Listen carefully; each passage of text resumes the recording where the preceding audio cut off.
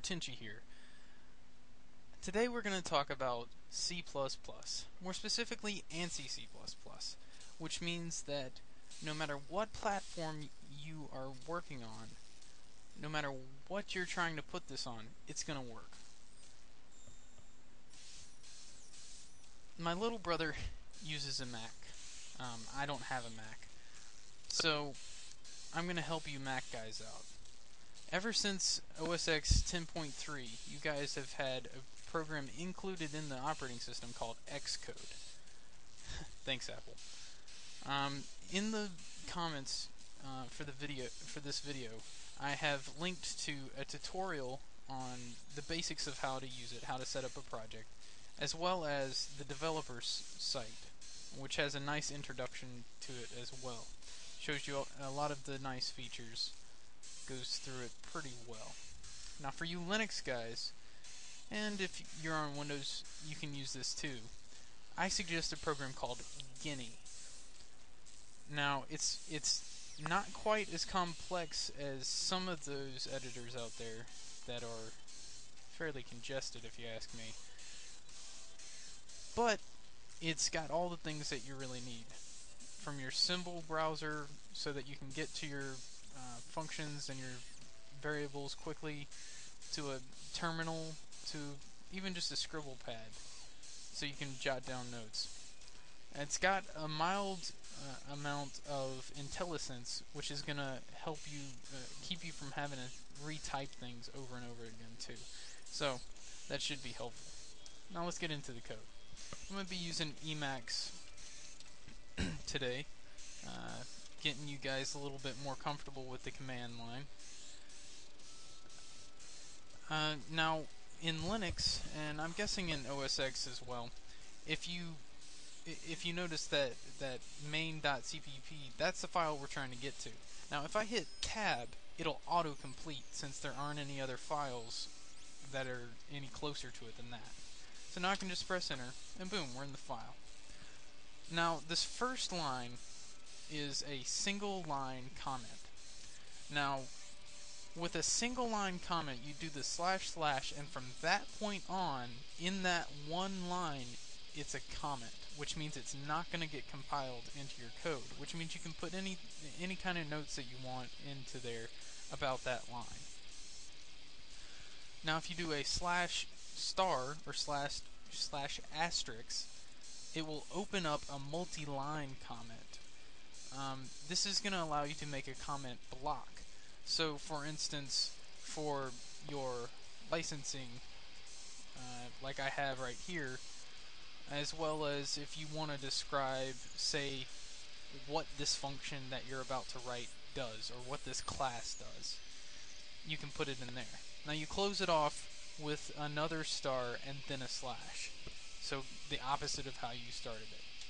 Now this #include is what's called a Preprocessor Command. What this means is, before anything else gets processed, this is going to get processed. So before anything else happens, the compiler is going to include IOStream. Now these brackets around IOStream are going to tell it that it needs to look in the standard location, which is typically an includes folder somewhere on your hard drive. It's going to vary depending on what you're using, whether it be Linux, Mac, and what items in Windows. Now, since this is a standard library, and I don't feel like typing std in specific places to be able to use its components, I'm going to tell the compiler that I'm using the namespace from within this library called std. Now notice this semicolon. Anytime you make a statement in C++, you have to put a semicolon at the end of it. So now that we've got our library initialized and loaded in, we're going to be able to start actually writing the code for our program. Now, this structure right here is declaring the main function. The main function is what actually gets called when you call your program. So main is the name of the function, and then everything in between these two parentheses are the parameters that get brought in. So if I did the name of the function and then space and put some sort of arguments or parameters into the program, they would get sent to our code through these two variables. Now an int is an integer or a whole number. It can either, in this sense, it can either be positive or negative. If it's unsigned, it can only be positive. We'll get into that later. But what this parameter right here is the count of our arguments. And then this is a string of characters named argv, which is going to actually be all of those arguments that we get in.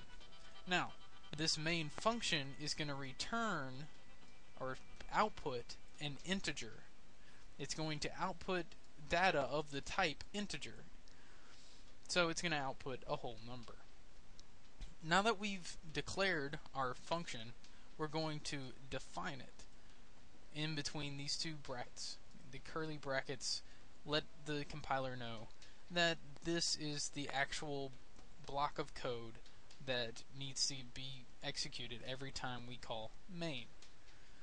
So, now that we're in the code, cout is actually from this IOStream library.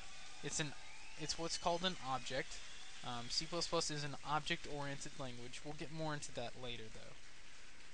Now these these pointers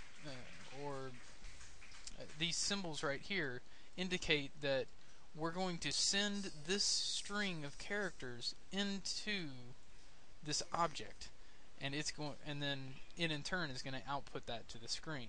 So after we've sent this string of characters into that object onto the screen, we're going to send onto the screen an end line.